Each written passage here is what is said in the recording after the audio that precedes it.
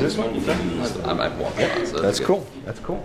Thank you so much for having me in today. I'm lucky enough to kind of fit in with our whole roots theme. I have a lot of connections with roots in general. So Clara, who is a good friend of mine, kind of gave us permission to be here today, which I thought was kind of ironic since I was friends with her, and we have the root theme that they mentioned earlier. So as soon as also my friend Lauren asked me about speaking here, she was looking at the next couple months and when I could possibly speak, and I looked at the menu essentially they gave, and it had roots on the first month of January, which I think is perfect for everybody to kind of dig into where you're at in the new year, find your roots again. I think everybody takes that opportunity to sit down at the beginning of the year and try to find where they were, where they want to be, you know, and kind of reflect on that. So I think that opportunity is perfect. And now that we're here, we're going to also talk about how roots is our breath. Okay? So roots for a tree, as you see on the first picture that they had up on the screen, are our ability to dig into the ground. Our bodies are not attached to the ground, thankfully. We can move, right? So our breath is our root to the world. Oxygen is what allows us to live. Okay? We can do without water, we can do without nutrients, we can probably do without coffee. It's debatable, but we use oxygen to ground ourselves into the world. Okay? So as you can kind of see even in that initial picture, we have what looks like roots in our lungs. Okay? So what we're going to do is kind of talk about how those roots, how your breath can ground you in your day-to-day life. Okay? So what we're going to do is we're going to take a minute to breathe initially. Okay? All of you have had some great food, nutritious food, and a lot of times we inhale that really quickly, like some of you might have done this morning because we're like going to do a talk, so everybody shoves their food in their mouth really quick. But what we want to do is allow our body to prepare for the food. So since you just ate, we're probably a smidge late on that, but hopefully we can still see some of the benefits from that. So I want you all to take a second, okay, to think about where your breath is happening right now. Okay? We're going to jump back and forth a lot. We're going to do a couple of different breathing drills today. Okay? So take a second. You may need your hands potentially too to almost feel where the air is going. Okay? If you want to close your eyes, you're welcome to, but hands can go somewhere between belly, chest, and even on the side of your head. Okay? So I want you to think about when you take an inhale, where does that air go? Is it moving up? Is it moving out? Is it moving forward? Where are you feeling some of that air happening? Okay. There is a particular area that air should be moving. Okay.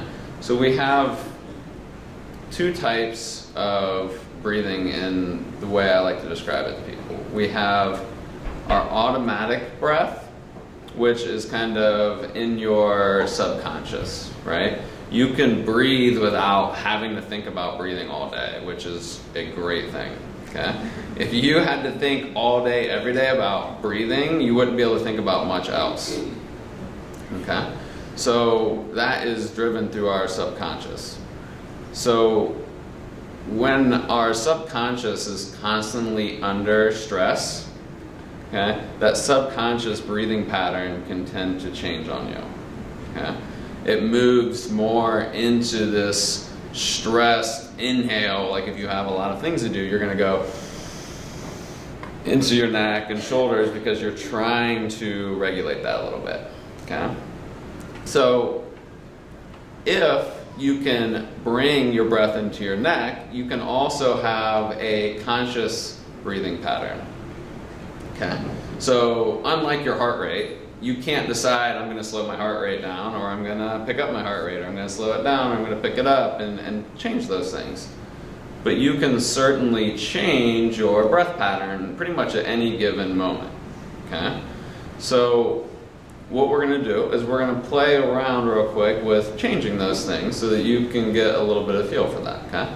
So what I want you to do, we'll kind of do this together for a second, is we're going to think about inhaling for a 4 count. You're going to pause for a 4 count. You're going to exhale for 4, and you're going to pause again for 4. So we've got 4 corners of that, and you're going to inhale for 4. So we'll kind of inhale 4, 3, 2, 1, and then hold that for 4, 3, 2, 1. You're going to exhale for 4, 3, 2, 1. Hold 4, 3, 2, 1. Okay. So you just took a 16-second breath cycle. Okay. Did that feel hard for anybody to hold for those 4 seconds?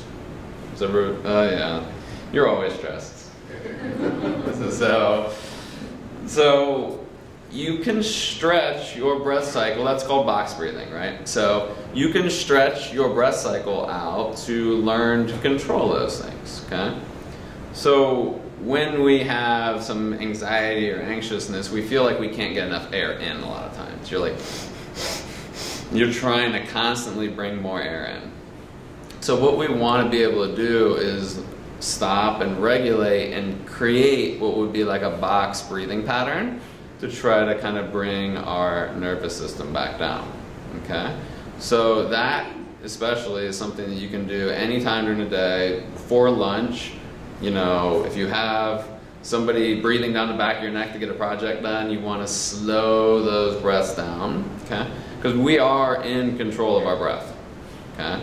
It is the most vital thing that you have on a day-to-day basis. Again, we can go without food or water for extended periods of time, but a couple minutes without air and you're going to be in a lot of trouble. Okay, so our breath is our connection and our root to this planet Earth. It's not the ground with the trees' roots, but it is the air that is all around us. Okay, it seems so given and comfortable to us that we just breathe. But if somebody started to restrict the oxygen in this room, everybody would know it really fast, okay? And then you can probably tell when you change altitudes and stuff like that too, that everything feels a little bit differently at that point. So we're gonna do a quick talk on how the structure and anatomy can play into that as well, okay? So with this slide, as you kind of see on the left, the yellow arrows are the more optimal position for our bodies. Okay? We're not necessarily meant to sit all day, every day. It's not really part of our human anatomy to be always on our butt, but that's kind of where we're at this point. So when you're looking at these couple lines, we have, up here would be our diaphragm. Okay? So this little dome here is our diaphragm. That is what helps us bring air in to fill our lungs, okay? It drops down, and our lungs, which are up here, are gonna fill with air, okay? So when that fills, it kind of turns into an inverted position, so it drops down, okay? Your pelvic floor, hopefully you all have one of those that works, okay? If anybody's been pregnant in the room, then you probably know that if you sneeze when you have something else in this area, oh baby, that you may leak a little bit out the bottom, okay? You've lost your ability to maintain this cylinder piece, okay? Because the baby's taking up the space and it shoves the diaphragm up and in, okay? So when that gets shoved up and in, you lose the ability to pressurize the system. You sneeze, that's high pressure, your body can't handle it, okay? So and that actually is pretty much this picture here, okay? This and this need to be facing each other, okay? So pelvic diaphragm and thoracic diaphragm need to be stacked, okay? So this is our optimal position for breathing, okay? So if you're trying to breathe here, or if you have a baby and you're trying to breathe here, those can be really challenging positions. The reason I bring this up is you need to be able to bring in enough air to fill your entire lungs, okay? You also need to bring in air to support your body, okay? The air that is filling you up is also what is stabilizing your body, okay? That piece of the puzzle tends to be missing for a lot of strength conditioning and rehab and everything, but really there's three main pieces to our breathing system. We have our state, so we can change our state with breathing. That's been around for a long time, okay? You have yoga, you have meditation, you have all these things that allows you to change your mental state. You move and then you do those things and you feel better, right? Has anybody done yoga in here before? Okay. Do you feel different after you do yoga than you do before you do yoga? Yeah, right? Like, duh. But that's the ability to use your breath to change your state, okay? So once you change your state, okay, you can also use your breath to change your mechanics, okay? A couple of you in here have worked with me before, and what happens is our breath drives us into different positions. If you inhale in a way that is a stress position, you inhale and you go, and you tend to arch your back, okay? So that is going to limit our spine's ability to go the other direction, okay? So we can actually change our aches, our pains, our neck tension, our back tension, our hip tension by how you are breathing in on a day-to-day basis, okay? So that is what will be more of the mechanics or the biomechanics of your breathing. And as you can see here, does this person's neck look as nice as this person's neck? Okay? If you have chronic neck tension, your breath that you do 20,000 times a day can be driving that picture all the way on your right. Okay? It makes your neck not feel good. It makes your back not feel good. And eventually things just start to give off these constant pain signals because 20,000 breaths a day are creaking up your neck like this. Okay? So we have our state, we have our mechanics that we can change, and then we have our physiology. Okay? If you hold your breath, eventually your brain, you have a little CO2 sensor, a carbon dioxide sensor, that's gonna tell you you need to breathe. If somebody holds you underwater, eventually you're gonna be like, all right, I need out of there. Okay? Some of you are probably better at holding your breath than others. Okay? But we need oxygen in our cells to live. Okay?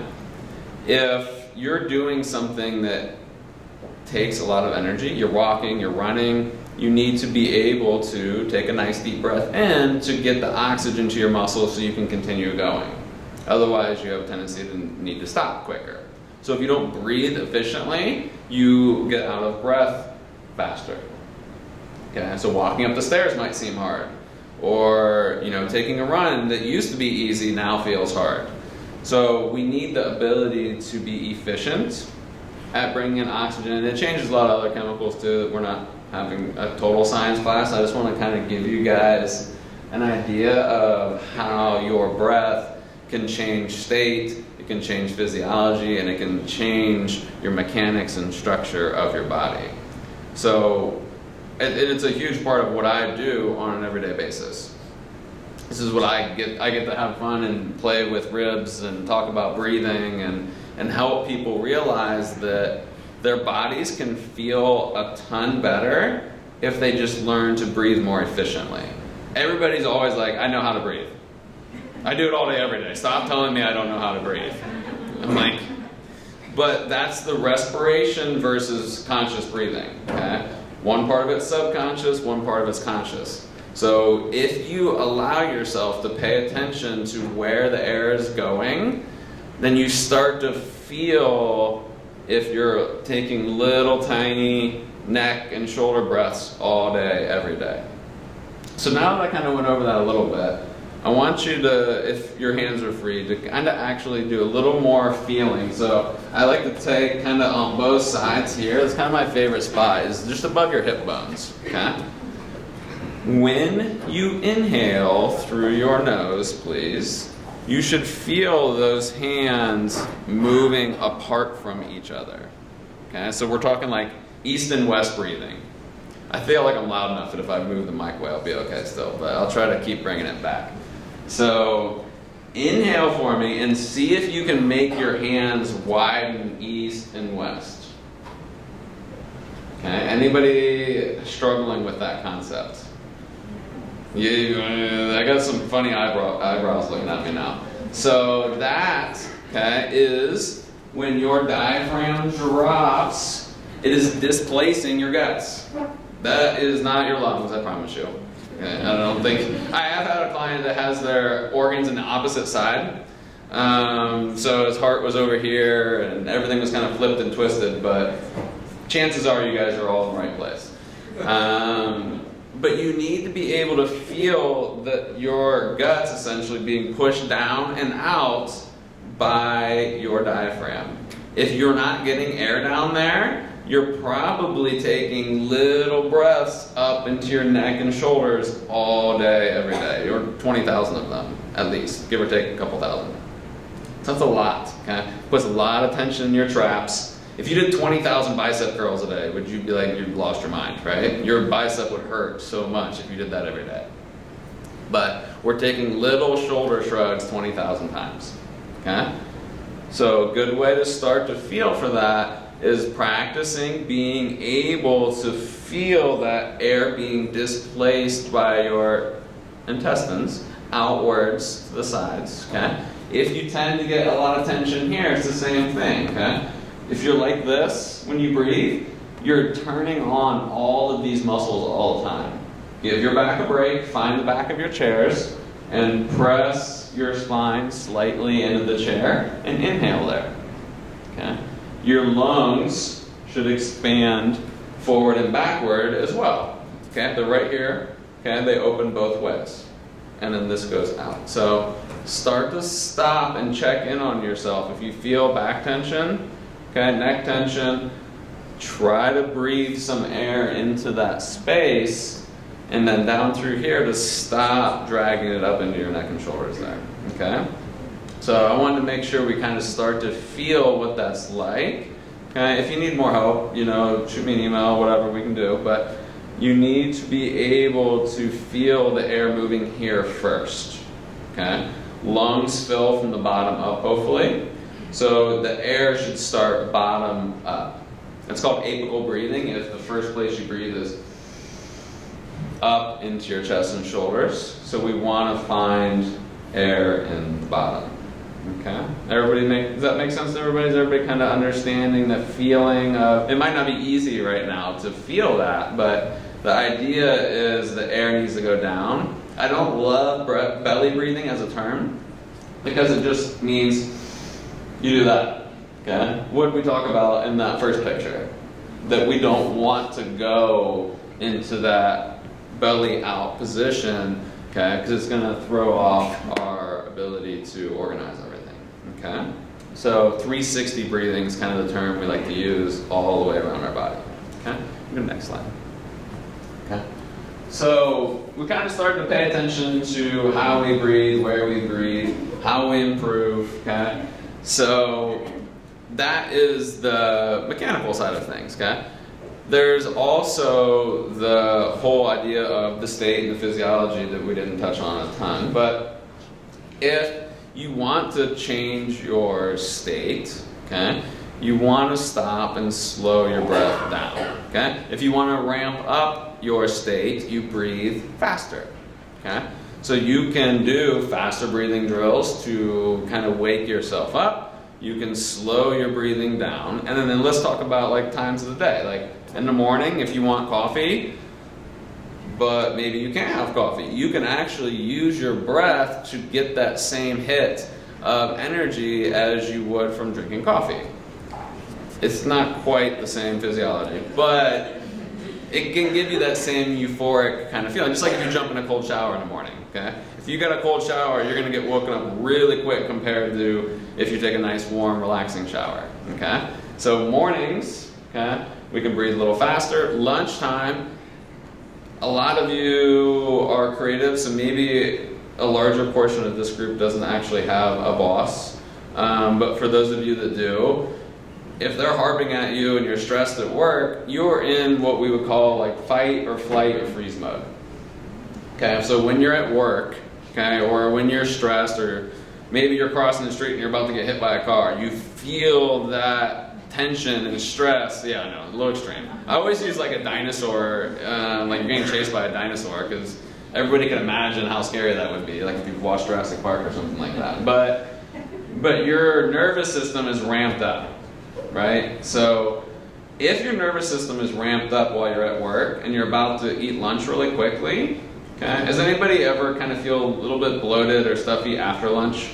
Like just like at like lunchtime, like, ugh, whatever I ate just didn't feel good. It may have nothing to do with what you ate. It may have been that you are still, we have like this sympathetic and parasympathetic nervous systems. One's fight or flight or freeze, the other is rest and digest, okay, relax, okay? So if you're in fight or flight when you're eating, do you think your digestive system is able to work properly? No, because that fits into rest and digest mode, okay? And then all the way at the other end of the spectrum, you have fight or flight, okay? If work feels like fight or flight mode, then you're not gonna produce the digestive enzymes and acids you need to actually digest your food, okay? So you need to learn how to shift gears, okay? We use gears a lot in breathing, like the idea of shifting a gear. Nobody has cars that are manual that shift hardly anymore, so that's, you know, almost irrelevant at this point. But some of you have probably driven a car that has stick. So you're shifting gears up and down. One's faster, one's slower, right? Or neutral, where you're not going anywhere.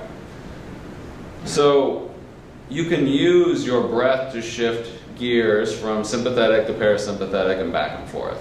So if you're about to eat lunch and you're in fight or flight mode and you're always bloated after lunch, why don't we shift gears and down regulate so that we can move into rest and digest mode for a few minutes, okay? So you use that slow, relaxed breath cycle, okay, longer, slower breaths, and your brain, your vagus nerve connects through your diaphragm, okay? It tells your brain whether you should be ramped up or toned down, okay? This is why you feel your heart rate increase when you're stressed, you breathe more, you get a little sweat going, that's fight or flight. If you use your breath to slow everything down, you put yourself in rest and digest, slow your heart rate, digestive enzymes pick up. You may even hear, it happens to me every time I work with somebody. They lay on the table for 2 minutes and their stomach starts gurgling.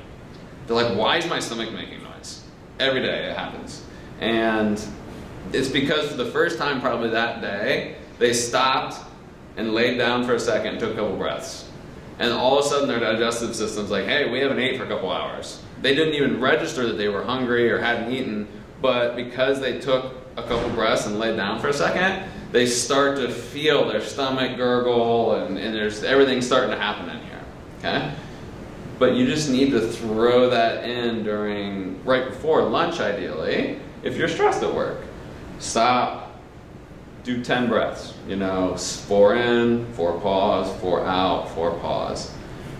It's been used forever with martial arts and yoga and all these different techniques to control your mind and your body, okay? We do have a lot more control than we think we do over where we're at with that, like our anxiousness, our stress. But you need a tool, hopefully, to get you there, okay? So use those breath cycles before lunch. Maybe test it out today if it sticks in your head long enough. Stop, take 10 breaths, and see if you can get yourself into rest and digest before you eat your lunch, and see if everything just kind of goes a little smoother. You don't feel like you're bloated and upset in your stomach. It's like a brick sitting in there or something, but try to slow it down, take a couple breaths, eat your lunch, maybe in peace, or take a walk. Try to give yourself just a little bit of your time for your body to even function the way that it's supposed to, okay? It doesn't have much of a chance if You know, if somebody's screaming in the background and you're stressed and you're worried about the project, you're shoveling food in your mouth, and it kind of works the same for dinner, right? We don't have turn down time very often. We run from this meeting to work through lunch, eat our food at the same time, drive and eat. Women, some of you drive and put makeup on. I don't know how that works. But you're just running from one thing to the other without down-regulating at all until you try to get in bed, and then you can't sleep. Because you haven't turned off anything. The on switch is still on. Okay? Use that again before you try to get in bed. I try not to even get in bed until I've already done that. Lay on the floor. You know, give yourself a minute. Slow the breathing cycles down. It doesn't have to be super meticulous of like how, but stop and slow down so you're on your off switch when you actually get in bed so you can sleep and rest. Because if you're not in rest and digest mode again, you're going to feel like you wake up a bunch at night or your body never had time to turn off. Okay? So that is a large part of our ability to be able to shut things down a little bit and slow down. Okay? You can't leave the on switch on 24/7 and expect it to not burn out. Okay? So, next slide's good. What we got? I don't even remember what else I threw in. I threw a bunch. So the last place we're at, I could barely see the screen. So I just kind of made a little tiny PowerPoint thinking like, if they can't see it, I don't want it to have too much stuff on it. But now I have this monster screen behind me. So, anyhow. Yeah, so there's kind of a couple things I was touching on. So another little tip for most of you is trying to remove breathing in and out through your mouth during the day. Okay? Our mouths are made for eating and talking, not for breathing. Okay? It's helpful for breathing when you're running and doing things, but it shouldn't be part of our regular day-to-day life. I can't not screen and look at people, so as I'm standing here, I see some of you with your mouth open when you're sitting here talking. You know, I'm talking, and they're like, you know, like, what do I have to do today? So like, I can't not see that because I'm just trained to watch people doing that stuff all the time. But so there's a really good book called Oxygen Advantage. If anybody's interested in learning more about all these concepts, my goal really is to empower and educate people how to take care of themselves. It's not for me to sit here and smack you in the back of the head and tell you what to do all the time, okay? You guys are all adults for the most part, and you know you're responsible for your own health, okay? So you'll do what you need to do when you're tired of your own shit, you know, like until that point you're probably not going to do much about it. Or even if I tell you to do it, you're going to do it for a little bit while I'm standing there looking at you, and then you walk away and then you go back to doing your own thing, okay? But if you want to learn and educate yourself a little bit more, Oxygen Advantage is an amazing book. It tells you more in depth why we shouldn't be breathing through our mouth and how many problems that causes. So if you snore, your mouth's open, right? So that causes heart problems, dental problems, all the different things. Food, I wanted to throw this in because we talked about food. Like, if you eat a can of beans and a half gallon of milk right now instead of what you just had, are you going to feel bloated and maybe a little congested or just blah, right? Our food completely affects how we breathe and how we function during the day. Okay? So if you want to make sure that you're breathing easily without restriction and congestion or feeling inflamed, you need to eat food that's going to keep you from going in that direction.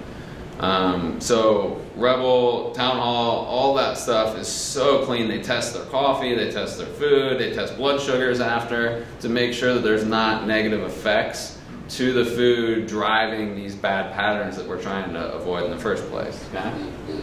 So box breathing we touched on, slow it down, breathe nice and easy, and then think about kind of stacking and lining those positions up that we were talking about at the beginning. Okay? You can't have one way, one the other, and have what would be more of an optimal breathing pattern.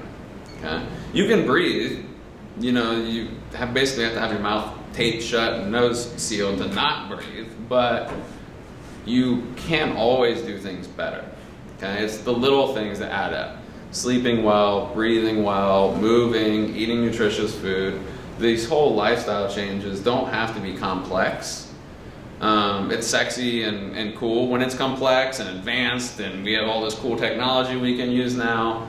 But the fundamentals are what drives your ability to function at a high level every day. If you're a creative person and work in the creative industry or work for yourself, I think it's kind of hard to think like, I'm performing at 50% today and it's good enough. You know, like, you want to be really good at what you do probably. If you're out there doing it for yourself or out there for other people, like, you want to be the best at what you do. You want to be really good. You want to succeed at your own business potentially. You know, you're not even giving yourself a great shot if you're functioning at 50% every day. You know, you want to feel 100%. You want to give 100% for your clients and your people that are around you. And that's a lot of what drives me to make sure that, like, I need to feel good every day. Because I need to be able to help take care of the people that are coming into my office. If I'm tired or groggy, like, I can't do that the same way. So, you know, do it for yourself, do it for other people, whether you're internally or externally motivated by those things. But it is super important to giving 100% of you and your body and helping allow that to function. Next, I don't know if there's anything else on there. Oh yeah, just another cool picture of roots and our breath. And next one, I think I just had a couple quick quotes. So, learn how to exhale, and the inhale will take care of itself, okay?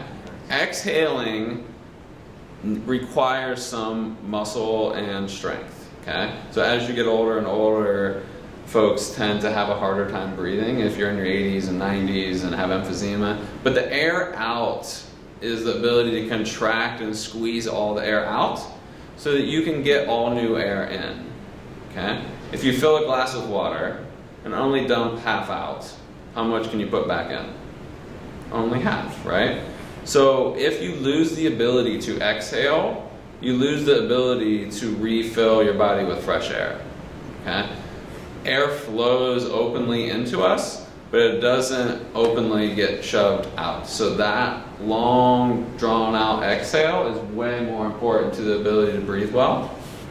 And then without full awareness of breathing, there can be no development of meditative stability and understanding, okay?